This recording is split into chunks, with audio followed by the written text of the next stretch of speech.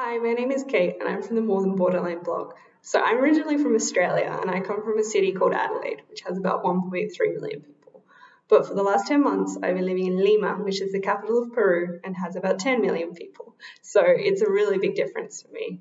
I was already not a city person, and to go from relative peace to living in the grey, in the noise, in the constant stress, it's been really difficult for me. And I've noticed it's taken a really big toll on my mental health.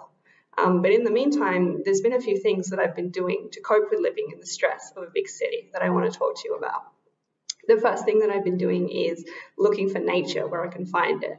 Luckily, I have a bunch of parks in my neighborhood, so I can take my dog out for a walk and just be in the green for a little bit. We're also not that far from the ocean, so if need be, we can go for a walk down near the sea, which has been nice.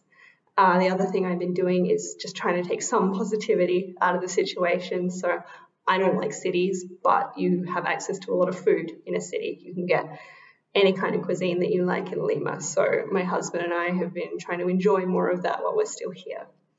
The last thing that I've been doing is really just having something to look forward to.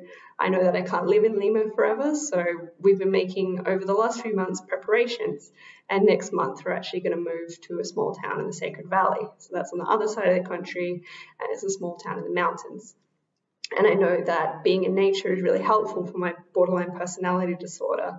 When I'm more connected to nature, I feel more calm, I feel more in control of my emotions, and I'm just overall doing better. So those are the things that I've been doing to cope with living in the city.